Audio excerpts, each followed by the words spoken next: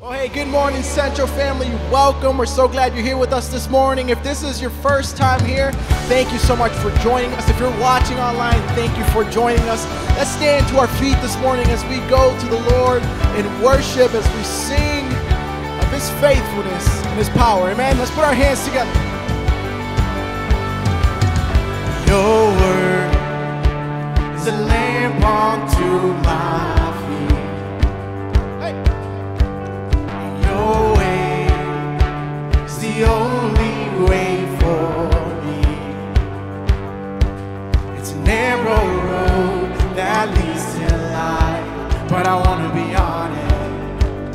Oh, it's a narrow road, but your mercy's wide, 'cause you're good on your promise. Come on, let's declare this. I'll take you at your word. If you said it, I'll be.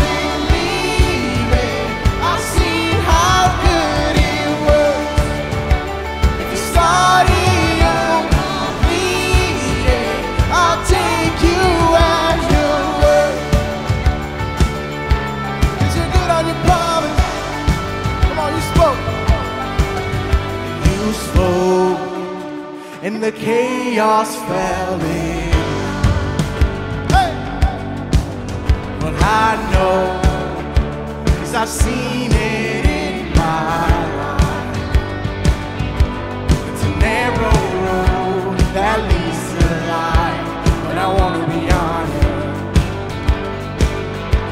It's a narrow road and the tide is high, 'cause you parted the water.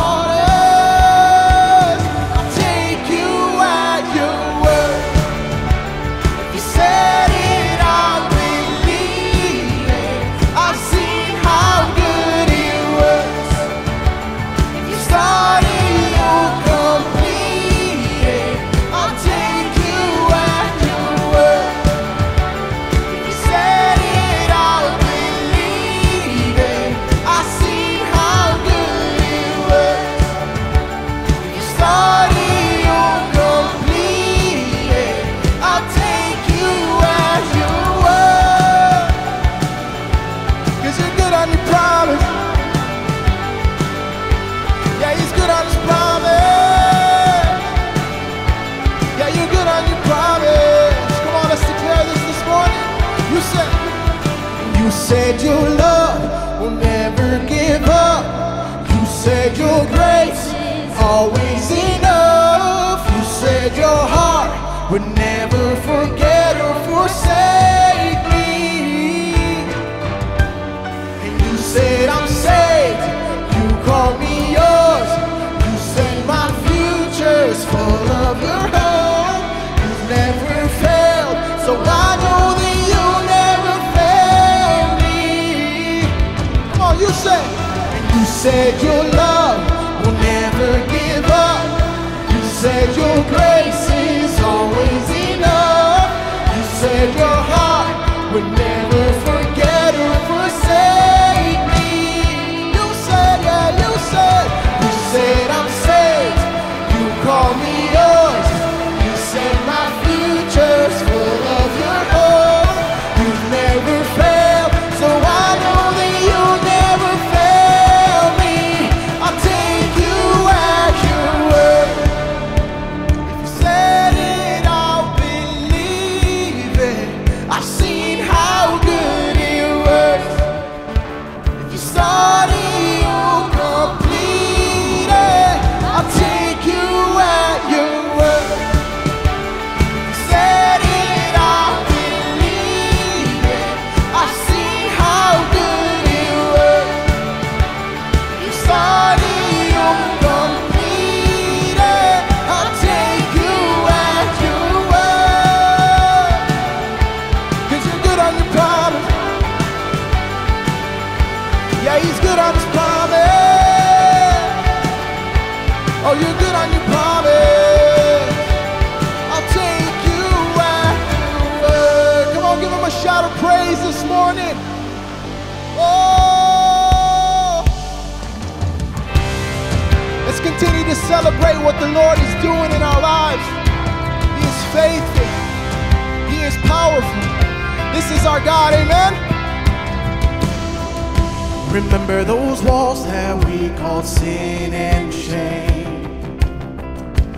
They were like prisons that we couldn't escape. But he came and he died and he rose, and those walls are up now.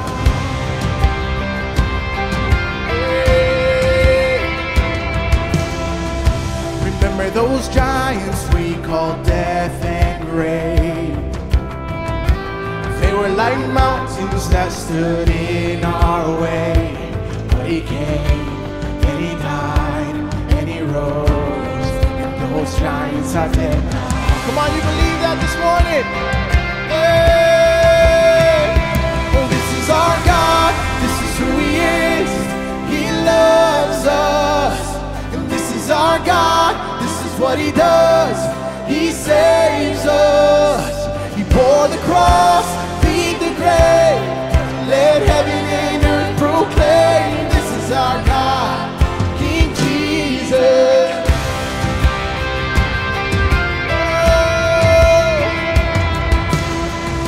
Remember that fear that took our breath away.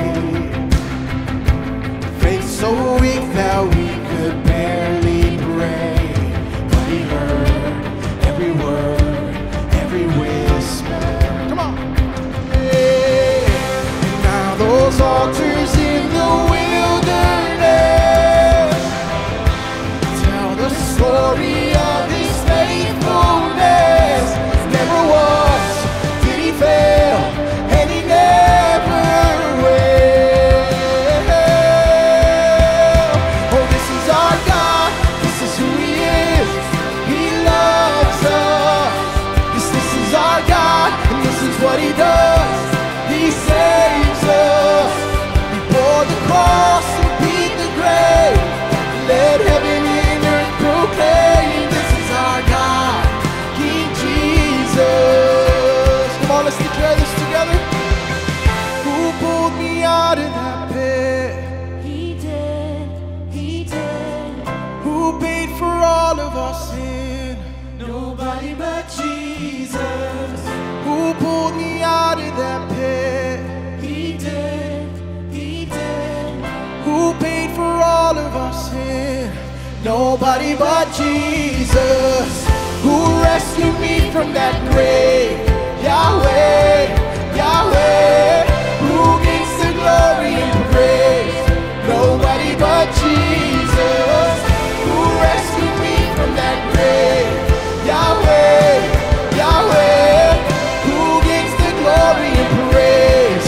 Nobody but him. This is our God, this is who he is. He loves us. Yes, this is our God, and this is what he does. He saves us. He bore the cross and beat the grave. So let heaven and earth proclaim. This is our God, King Jesus. He bore the cross and beat the grave. Let heaven and earth proclaim. This is our God, King Jesus.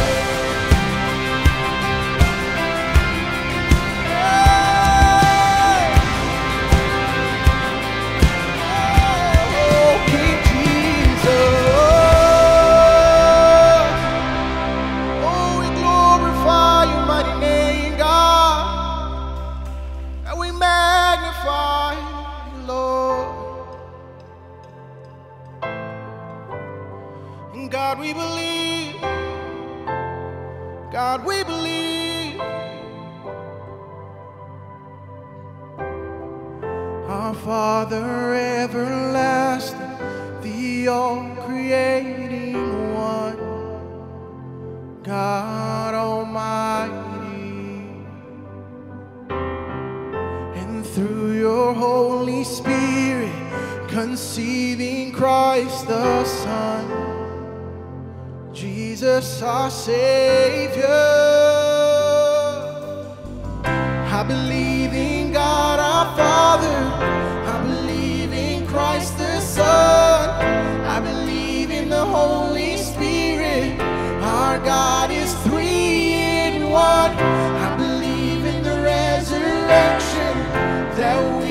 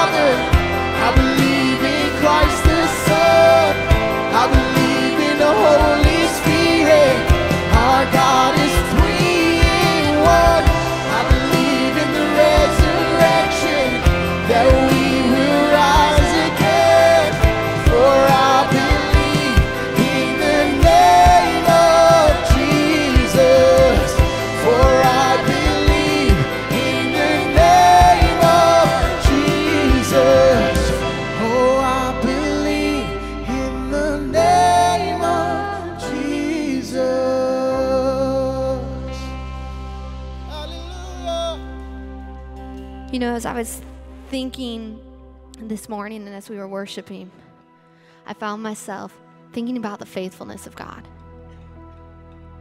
And then I found myself reflecting on the verse in Psalm where it talks about, I look to the hills, where does my help come from?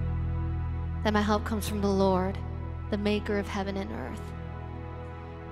And in a space like this, it's so easy to come in and bring with us the busyness of our week.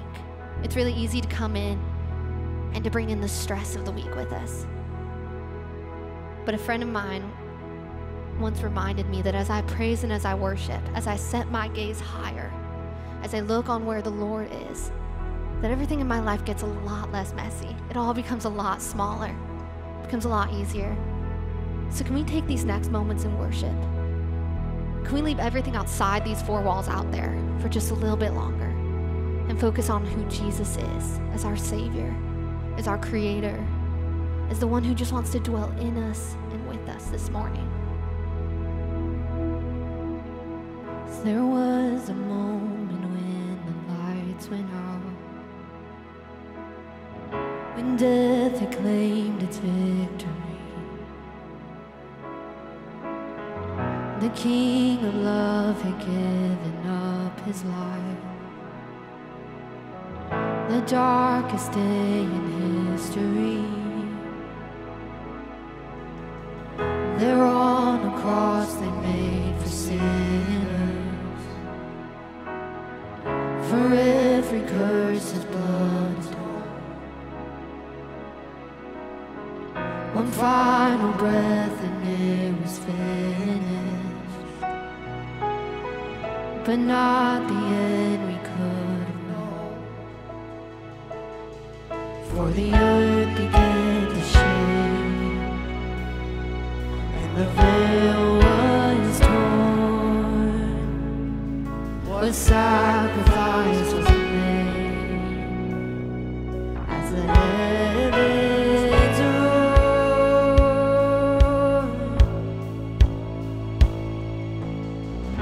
and all hail King Jesus, all hail the Lord of heaven and earth, all hail King Jesus.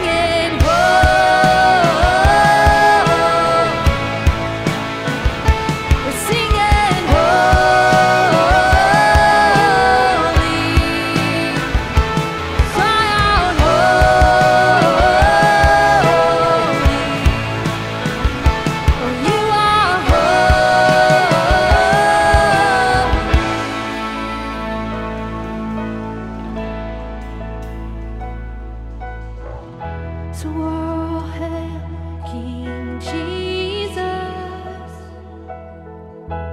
All hail the Lord of heaven and earth. All hail King Jesus. All hail the Savior of the world.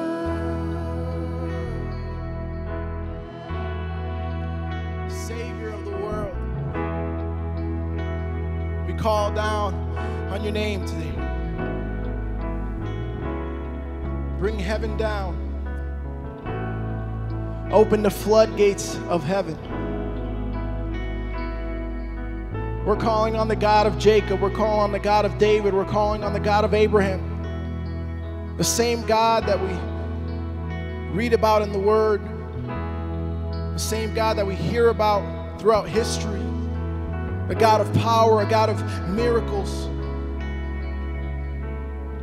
We're calling on that same God this morning. Father, I don't know what many of us are walking in with this morning, but I know that we serve a God who is faithful. I know that we serve a God who is good. We know that we serve a God who is powerful, and He's a healer.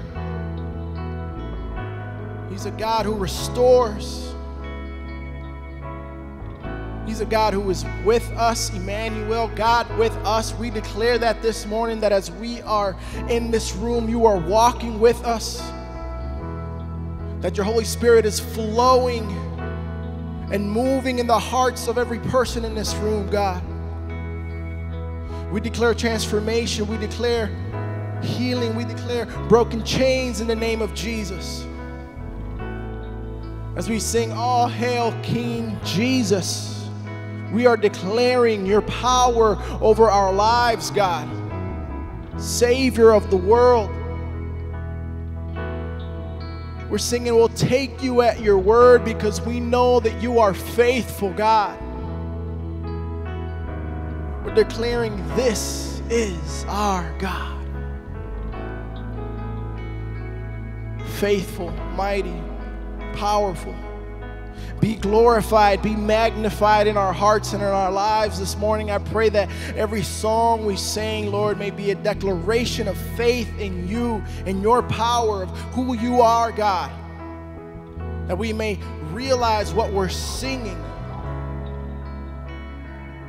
the power of the words that we're singing, Lord. Be glorified, be magnified in this place, Lord. We give you our hearts. We come before you completely open and humble to your will, to your power. I pray over an anointing over Patty this morning as she shares the message. Lord, I just pray that it be you speaking through her. You may lay the words that she needs to say, that we need to hear this morning, Lord. Thank you for your goodness. Thank you for your faithfulness. I pray all these things, Lord, in your mighty and your beautiful name. Amen and amen. Hey, as always, it is Minute Mingle time. This is a great opportunity for you to go greet somebody that you don't know, greet somebody that you haven't seen in a while. You get a whole minute, so go.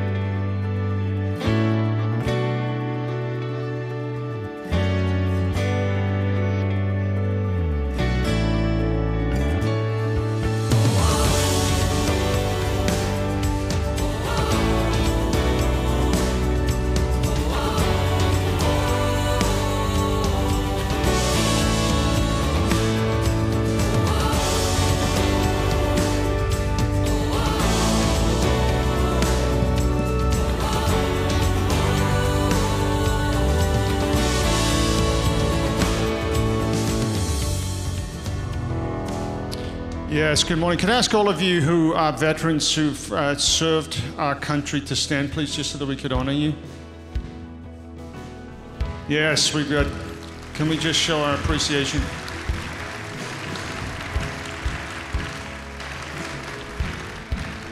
Thank you. You can take your seats.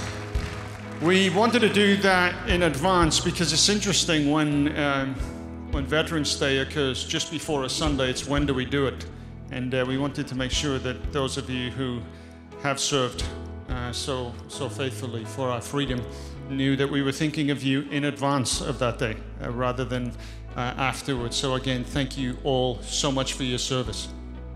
Yeah, and good morning and welcome everyone to Central. We're so glad that you're here with us this morning. My name is Wipke, this is my husband Craig. We want to welcome you as well if you're joining us online. Thank you for being part of this service. And I just want to say, maybe this is your first time here at Central, or maybe you've just been coming for a little while, but you've never really met anyone. We have Central Connect out in the lobby, and I'd love for you to just stop by there and say hello to Amy and Nate are there this morning. And they'd like to meet you. They have a free gift for you as well. Just our thank you for hanging out with us this morning. And I said in the first service, when we travel, when we go on vacation and we go to a church service and they offer something like this, we always go. She always goes. I carry on her coattails. Well, we want a free gift, first of all. Who doesn't?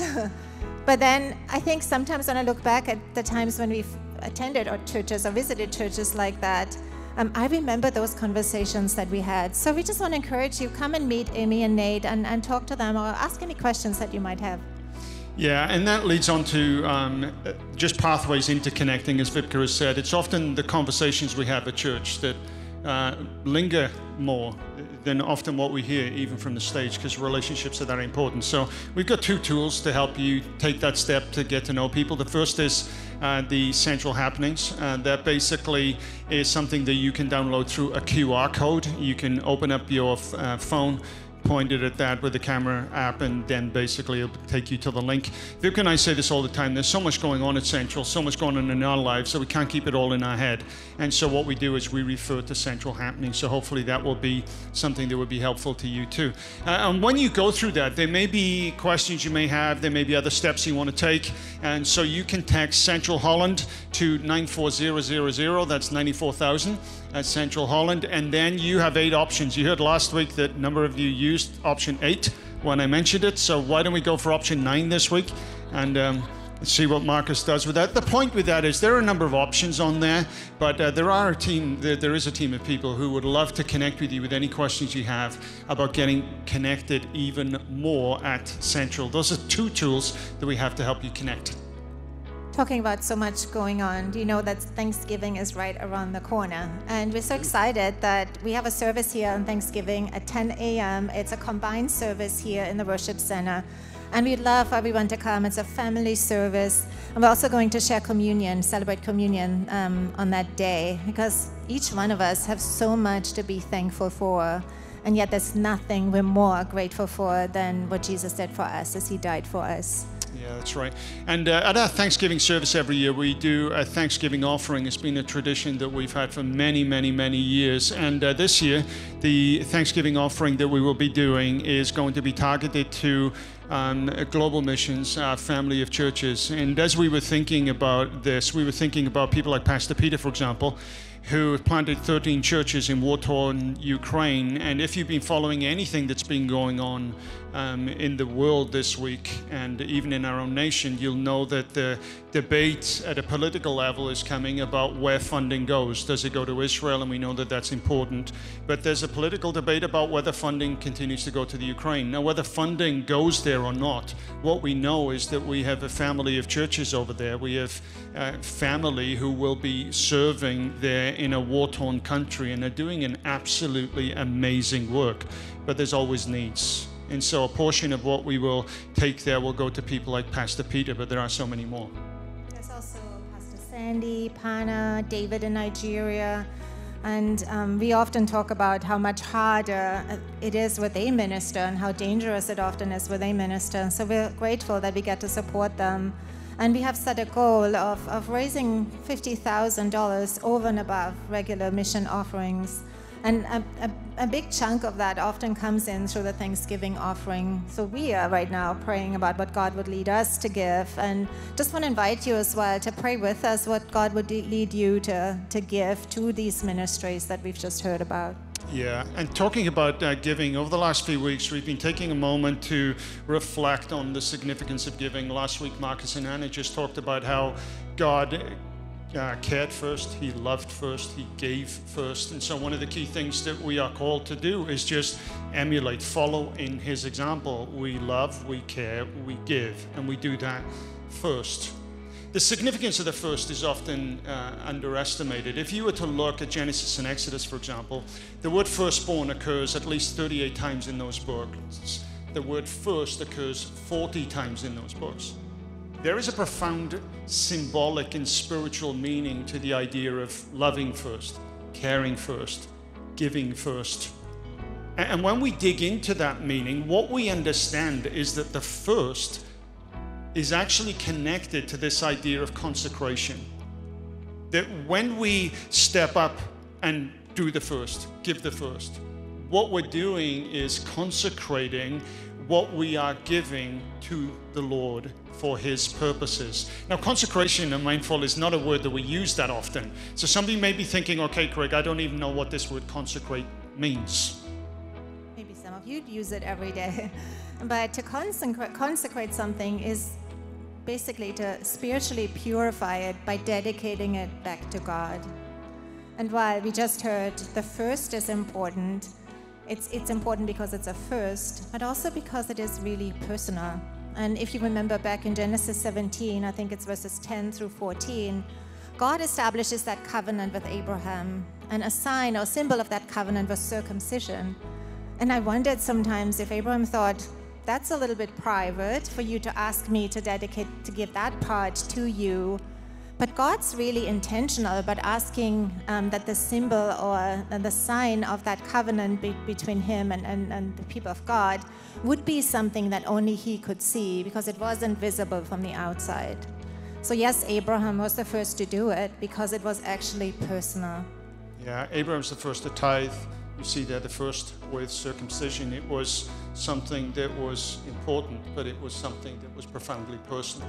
And so there is a sense in which when we talk about giving, what we're talking about there is an act that is important because we follow God's example, but it's also an act that is profoundly personal. It's between us and God. And so when we give, what we are essentially doing in following this scriptural foundation is we are consecrating our finances to God, trusting Him with all that He has given us. And we have been given so much. So when we say at Central, put that emphasis on giving, that's essentially the foundation that we're building it on. It's something that's important because we follow God's example, but it's something that's personal. It's something that we do between us and God, before us and God, because only God sees it. Now, as always at Central, there are 3 ways to give. You can give online. That's the way Vipka and I do that. We give regularly through online. There is also, you can give this in one of our giving kiosks in the balcony, also in the lobby, and you can also give by mailing in a check. And as you do that, just recognize that your giving is ultimately between you and God, but it is also something that we take very seriously, and we're really thankful for what God is doing through it. Now, we're starting a new series today called We Love Holland, and when we do things like this, Vipka and I together, we usually can divide things up pretty well. But this next part, we were both debating because we both wanted to do it, exactly. So, of course, when we debate something, who do you think wins? Vipka, go on. So we both get to say a word about our speaker today, who's Patty. Patty's on staff here at Central. She is definitely one of my favorite people here on staff. And if I was to sum her up, I would just say she's a person who loves God and who loves people with passion. And she's also an amazing leader.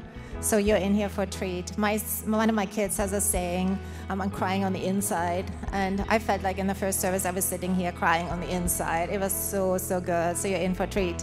Yeah, when we put this series together, we had a plan A, which was planned before I had my brain moment, and then we had a plan B. And as we were putting plan B up here, we were thinking about people to speak, and Patty was someone who jumped not just to my mind, but to our staff's mind. You'll soon understand why Patty is leading a message like this. There are a number of qualifications we look at for someone to stand on the stage. One of them is obviously that they need to love God. They need to have made Jesus the personal Lord and Savior of their life. They need to love Scripture, command it well, but also that they need to live the message that they preach. So as you just hear this message, we can attest, and you hear this through what Patty shares, that this is a person who lives the word that she preaches. So Patty, it's an honor to sit and to listen to you. Would you all just join me in welcoming Patty to the stage?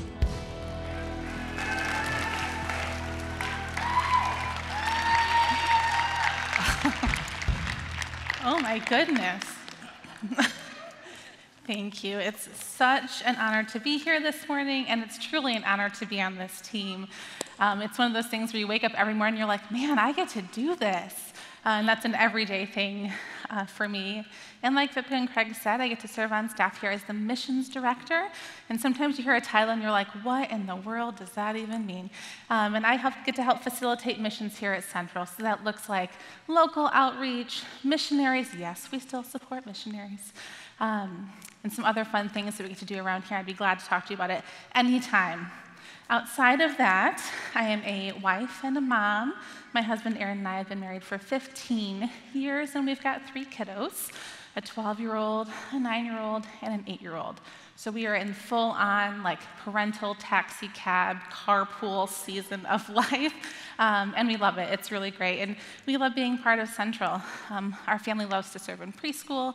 My husband gets to mow on the mow team with facilities, and that's always a lot of fun. It's the introvert's favorite way to serve. You can just listen to your music, your podcast, and be really helpful, which is really great. Aaron and I both grew up in Holland. He was a North Sider.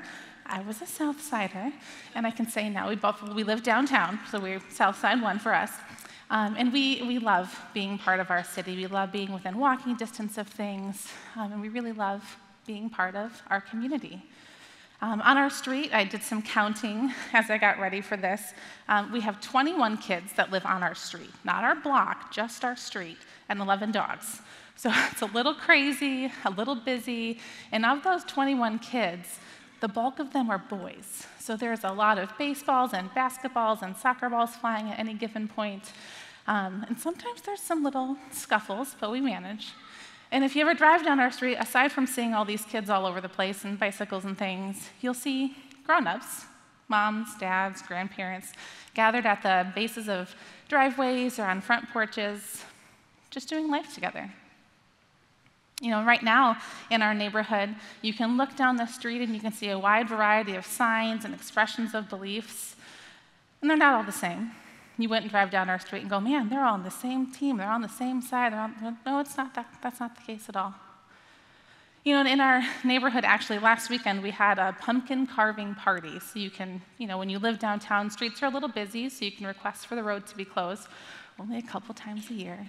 And last Sunday was one of those Sundays, and so, you know, you're pulling card tables out into the road, and kids are putting their pumpkins up, and they're getting ready to carve them.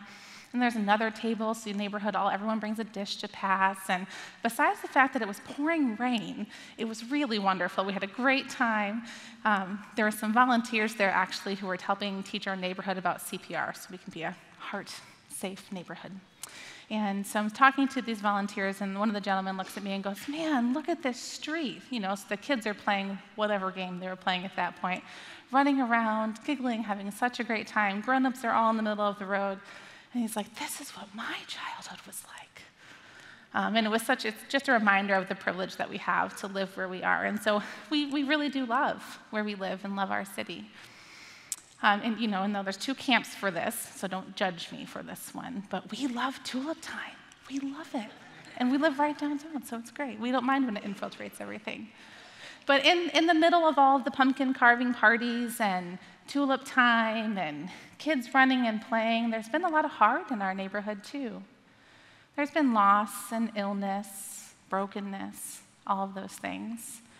But in that, we have our little community. We can put our beliefs aside, our stances aside, and truly love one another. We're going to talk about that a little bit today. we're going to be back in 1 Peter, so if you have a paper Bible, it's all the way in the back, or you can kind of scroll there if you need to. But before we dive into that, I want to kind of set the tone a little. You're in this room. Imagine this room is filled with whispers. Some of, encouragement, others doubt and challenge you.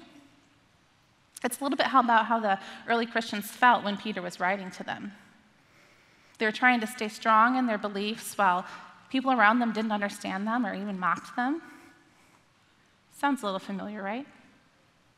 In our world today, with so much noise and so many opinions readily available, it's kind of hard to know where our beliefs stand in all of those. So this message in 1 Peter is a little bit like a pep talk, reminding us who we are, what we're all about. So let's dive into this age-old encouragement and see how it can give hope to us and hope to our community here in Holland.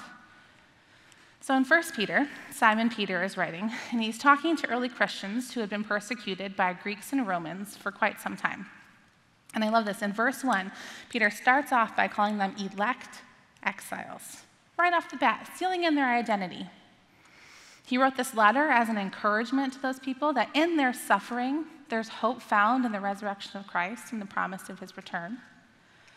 In verse 3, he uses words like imperishable, undefiled, and unfading, trying to help them, maybe us, remember who we are and that our trials and persecutions don't change the promises of God.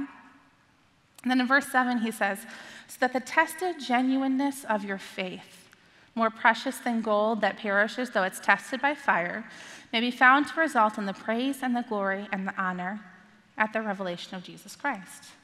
And he goes on with this same message all through the first chapter, but he ends it in verse 25 by saying, but the word of the Lord remains forever. I don't know about you, but sometimes for me, I need to be reminded that in that every day, the messy, the back and forth, that the word of the Lord remains forever. So in this moment, we're feeling pretty good, right? We've had a little pep talk from Peter about our identity in Christ, that we're reminded that the promises of God stand no matter the trial. So we're feeling pretty good. And then in chapter 2, he starts it off by saying, so put away all malice and deceit and envy, hypocrisy and slander. None of us struggle with those things, right? If we're in a situation where our beliefs are being challenged or we feel persecuted, culture or we don't resort to slander and malice, right? If only that were true. You know the feeling, or at least I do, when you're in a situation or a conversation where someone indirectly or maybe even directly is challenging what you believe to your core.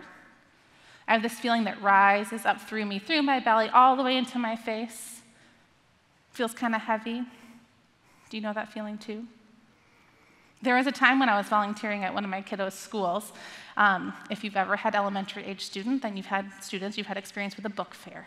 And in this moment, we're trying to set up this book fair for these kids. And so it's me and two other women who I know pretty well. One woman is a firm believer in Jesus, and the other is questioning. And when I started on staff here, I actually started as our Kids Hope Director. Shout out to all the Kids Hope mentors and prayer partners in the room. It's such a special program. And so we're spending some time at Jefferson, and this friend looks at me and goes, so what do you do at Central? And so I'm explaining to her what I do, and the fact that this world around us, these miles around us, this campus, that Jefferson, is a precious mission field to us. I'm going on and on about how it's so special to me. And as I look up and I look over, the other woman's kind of laughing under her breath. And in that moment, I felt that heat start to rise up into my face and feeling a little embarrassed, a little challenged. But then after a few moments, I felt sadness. And I wasn't sad because she was challenging what I believed. I was sad because she had no idea that the hope that came along with what I was talking about. And I know the woman's story and the hard that she had walked through and was walking through. But maybe when we're in those moments, we have to remember that those who don't know, don't know. If they've never experienced the goodness of God, how can we expect them to try and understand something that we believers can't even begin to fully understand? We have to remember everyone has a story. In that moment, I knew I could lean back and rely on God's promises. I knew that they didn't change. I don't always get there immediately, but I get there eventually. So Peter continues talking about God choosing them, that they're precious to the Father. He talks about God's steadfastness. He talks about how they will disobey God's word as we are destined to do. But Peter is continuing to talking, and so now that we know that we've had our little Peter pep talk, we know what Peter's saying, we can kind of envision ourselves listening to Peter. We've gotten to the scripture that we're going to kind of camp out in. 1 Peter 2:11 and 12. Beloved, again, right off the bat, sealing in their identity in Christ. Beloved, I urge you as sojourners and exiles to abstain from the passions of the flesh, which wage war against your soul. And in verse 12, keep your conduct among the Gentiles honorable, so that when they speak against you as evildoers, they may see your good deeds and glorify God on the day of visitation. Keep your conduct among the Gentiles honorable. Conduct is mentioned 13 times, at least, throughout the New Testament. And Pastor Craig and Pastor Corey have shared with us in the past, when something's repeated so frequently in Scripture, that's something we should pay attention to. Conduct's mentioned in Philippians 1:27, Matthew 7:12, Luke 6:31, Romans 12:13, over and over and over again. Keep your conduct among the Gentiles honorable, so that when they speak against you as evildoers, they may see your good deeds and glorify God on the day of visitation. Not if they speak against you as evildoers, when they speak against you as evildoers, they may see your good deeds. Like Peter said above, no matter the persecution or the trial, God's promises remain the same. That when over if doesn't change the promises of God. I also really like how the Message version has this verse paraphrased. Friends, this world is not your home, so don't make yourselves cozy in it. Don't indulge your ego at the expense of your soul. Live exemplary lives in your neighborhood so that your actions will refute their prejudices. Then they'll be won over to God's side and be there to join you in the celebration when he arrives. This world is not your home. Don't make yourself cozy in it. In CR, at the end of the Serenity Prayer, it says, so that I may be reasonably happy in this life and supremely happy with you forever in the next.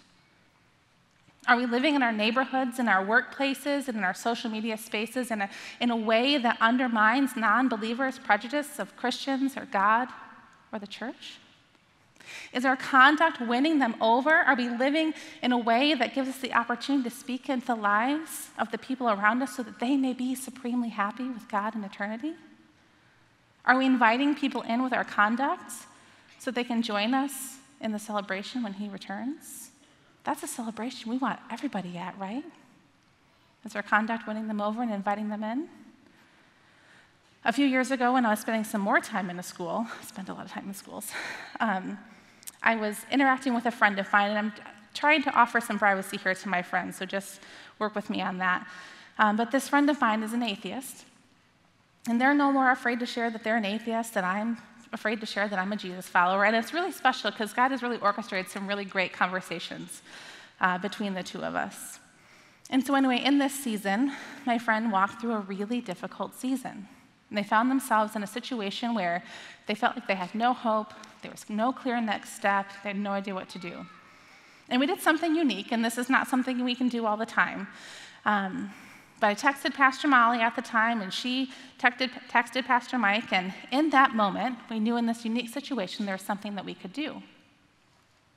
And so I walked into my friend's office, and I was like, listen, we want to help. Central wants to help. And they looked at me, emotional, weeping, crying, and instantly said, why would you help me? You can't help me. I don't go to your church. I don't believe in God. You can't help me. Right? Her perception, her judgment in that very moment was that the church only helped their own. And in that moment, something beautiful happened. God moved in a big way, and I could say, it doesn't matter. We love you. We want to help. And ultimately, they wept, they thanked me, and ultimately they didn't accept our help. And they're still atheists. And you might be thinking, okay, Patty, what kind of story is this? This isn't a very happy story. But I know in this moment, God moved. In that moment, they thought that there was some sort of prerequisite for them to be loved and cared for by God. And God removed that. That was a kingdom win. And it doesn't matter that they didn't take the help. It doesn't matter that they didn't find Jesus yet. But now they know. It doesn't matter. God loves them. For God so loved the world, he gave his only son. I think it's really important for you and I to remember that the seeds we plant, or the ground that's sowed, or the bricks we're taking down off of walls that we feel like are miles high and miles long, we may never see the fruit of that.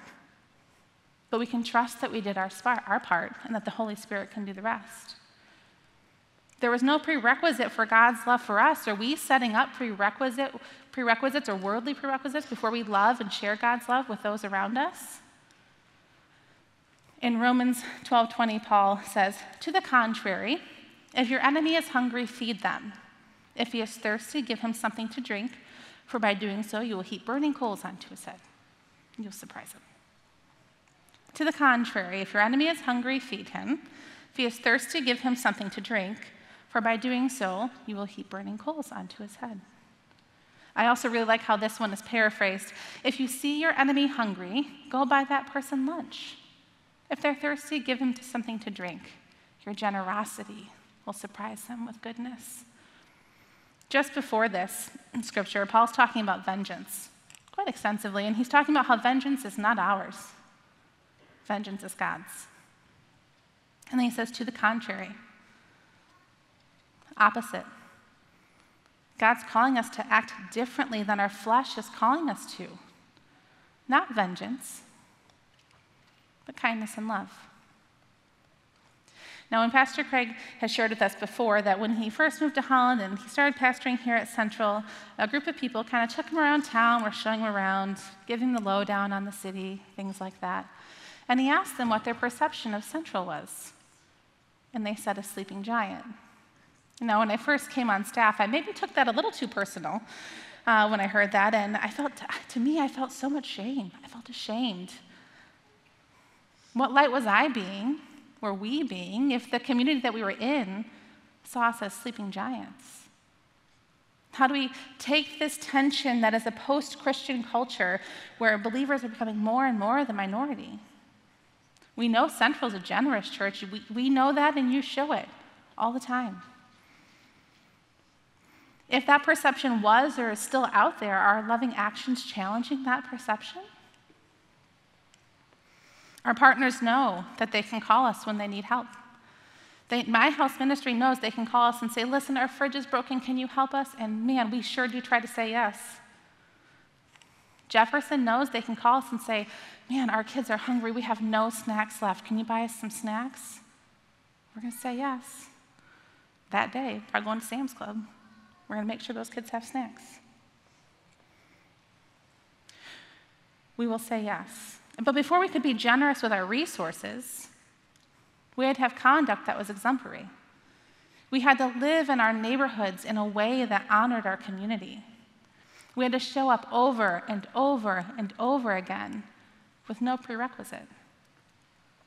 Serving people is a privilege.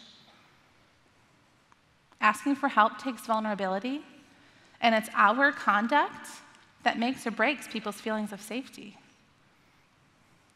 We didn't walk into Jefferson and say, we'll buy you snacks only if. We didn't pick up that call from my house ministry and say, we will only buy you a fridge if those women come to church here on Sunday. We will help if. We will love if. That's not what we said. God doesn't call us to serve and love if we're getting something in return. He calls us to serve and love in persecution and with sacrifice. He talks about that a lot in Hebrews. To feed our enemies, to buy them lunch, to show them kindness and care. So what would it look like if Central was known for its people, not only the resources that it has to offer? There's definitely a space and a need for that, don't get me wrong. But what would it look like if Central, you and me, were known for who we are? What if Community Action House could call when they had a shift at the food club that needed filled? And they knew Central would come. Not only would we come, but we would come in a way and show up in a way with conduct that puts all prejudice about Jesus to shame? What if Positive Options could call and say, we have a family who's facing unplanned pregnancy and they're faced with an insurmountable decision, and our people would come?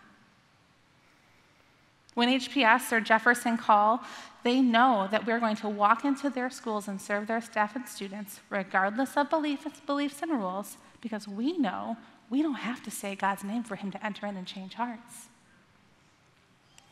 We know that we have to walk in with focus on our changed hearts because of the grace that we received by Jesus being crucified and raised from the grave.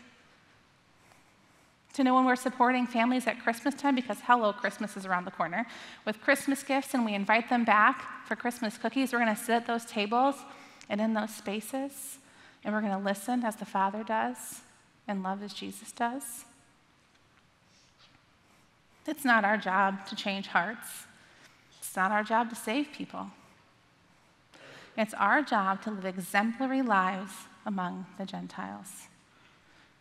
It's our job to be a vessel for the Holy Spirit to move through us and change hearts so they can be there to join us in the celebration when he returns.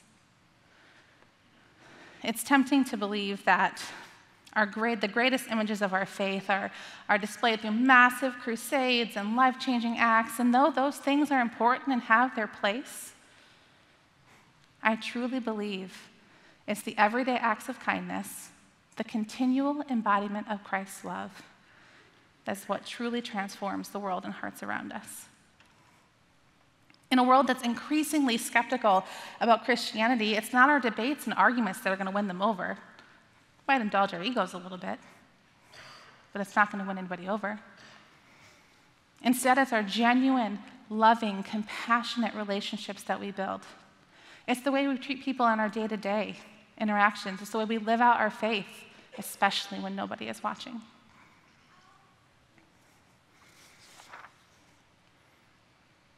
Is the way you greet your neighbor that has a different sign in their yard from you with a smile? Stone removed. When that coworker challenges you, do you meet them with grace and kindness? Brick taken down. When you see your second cousin's post on social media, do you just avoid the comment section? Or when you see that opposing news source's Facebook post and you see that neighbor around the corner had to love it, do you treat that neighbor any differently? Do you walk across the street anyway with a plate of Christmas cookies and a Christmas card and maybe an invite card? Seed planted.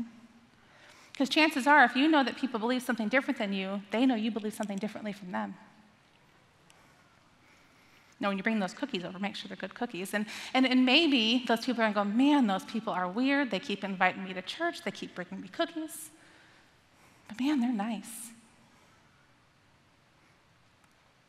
How about when you're in Meyer, and we always know the lines at Meyer are long.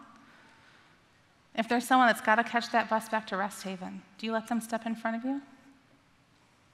Serving and loving with our time doesn't have to mean hours and hours of serving. Sometimes it does, but sometimes it's just moments in a checkout line. Now our team's going to come back up, and they're going to sing Christ Be Magnified as I close this out. What a great prayer for us to try and remember and embody and sing. Because Central, we're not called to be a sleeping giant.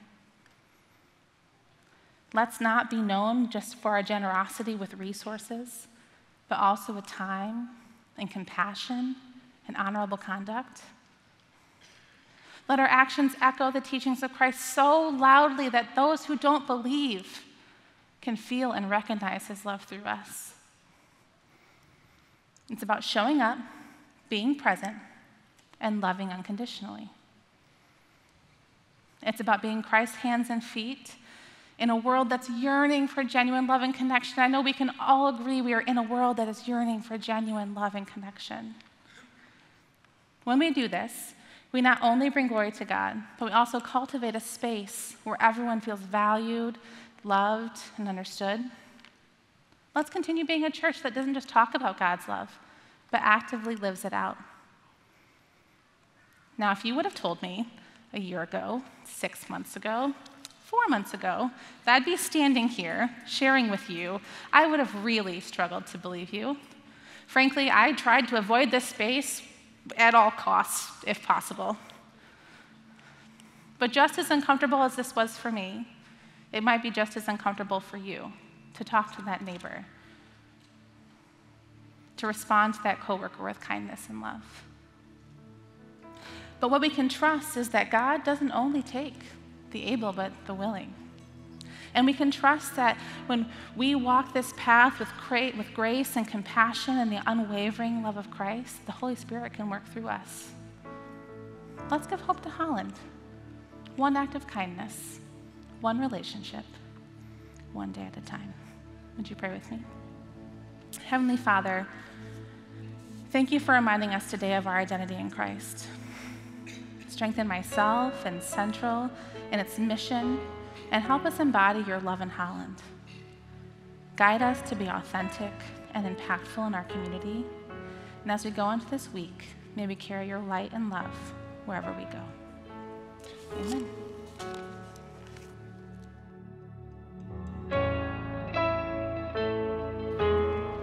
Will you stand with us?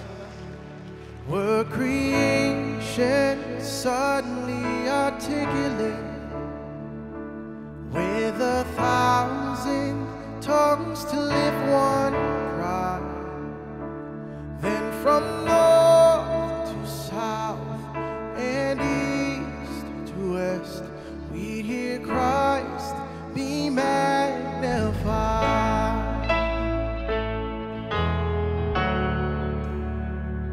And were the whole earth echoing his eminence,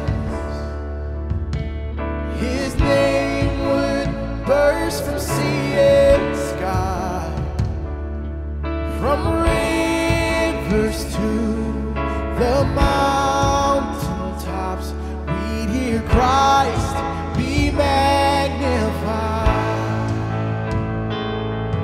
Come on, help us declare this morning. Oh, Christ be magnified, let his praise arise. Christ be magnified in me. Oh, Christ be magnified from the altar of my life. Christ be magnified in me.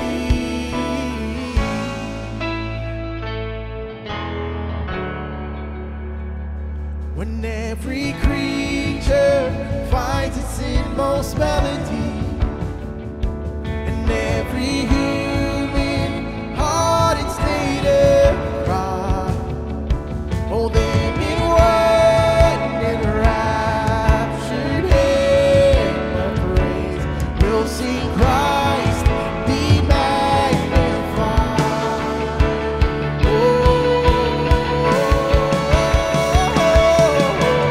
Oh, Christ be magnified.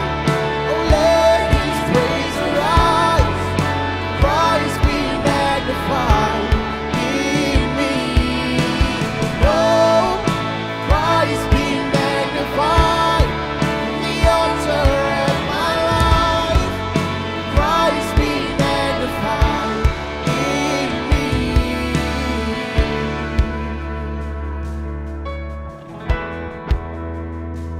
Christ be magnified. Let's declare this together. And I won't bow to idols, I'll stand strong and worship you. And if it puts me in the fire, I'll rejoice 'cause you're there too. I won't be formed by feelings, I hold fast to what is true. And if the cross brings transformation, then I'll be crucified with you. 'Cause death is just a doorway into resurrection life. And if I join you in the sufferings, then I'll join you when you rise. And when you return in glory with all the angels and the saints, my heart will still be singing, and my song will be the same.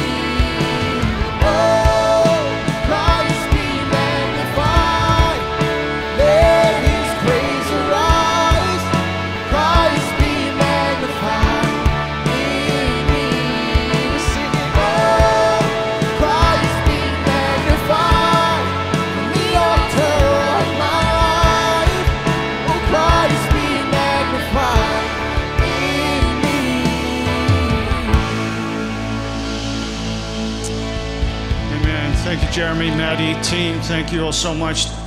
You know, I've heard, I don't know about you, but I've heard a number of messages through my lifetime on 1 Peter 2, this challenge to live exemplary lives. And often it comes over, well, let me just say Craig-like, a little bit with a thump, where there's conviction, and it's the kind of wrong kind of motivation. Patty, what I appreciated about what you did was just the gentleness that was there for that, and just thank you for the way that you lived that out, and thank you for the way that you even shared a message encouraging us the right way to do this. So thank you, Patty, for just the time you took for that, and let this be an encouragement to us all to live lives that are exemplary. Live lives that really do encourage people to hear the gospel through what we say. There's that saying out there, if you can't share the gospel in words, then share it through your life. But at some point, the gospel always needs to take a verbal form. At some point, the gospel always needs to be shared. But we do live in a world where we have to live it before we can share it. So this week, be encouraged to go live out the gospel using your life, and may you be willing to take that first step, trusting that God, through His Holy Spirit, would lead you on from there. Thank you all so much for being here. We look forward to continuing this series next week, and we'll be delighted if you join us. Have a great week, and we look forward to seeing you soon.